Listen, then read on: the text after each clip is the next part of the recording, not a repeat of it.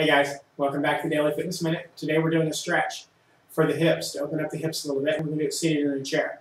Now if you do have a chair with wheels, make sure the wheels are locked, or make sure you find a chair without wheels so you don't fall out of the chair. You want to sit towards the edge of the chair, cross your right ankle over your left knee. Now if this is as much as you can do and you feel that stretch through your thigh, then hold it there. If you want to make it a little bit tougher, we can lean forward. Now the further forward we come, the harder this is going to be. You're going to get more of a stretch. You want to make sure you feel a little bit of tension but no pain. Now the arms can come down to the sides or they can come out front, whichever you're more comfortable with. Either way is fine. Drop the head, let the body weight pull you down. Just take a nice deep breath in and out. And then when you're ready, just slowly come up using your hands for support if you need to. And then we'll do the other side. So we'll cross that other ankle over.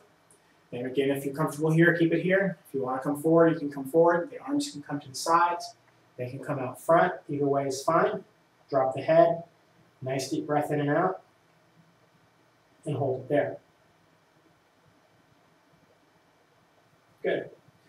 Now remember, you want to hold these stretches for at least 30 seconds, up to a minute. I'm just showing them to you really quickly to demonstrate, but you want to hold a little bit longer than I did. I hope that makes you feel better. I hope it gives you some relief from any pain you've got. You guys have a great day. Thanks a lot. Bye-bye.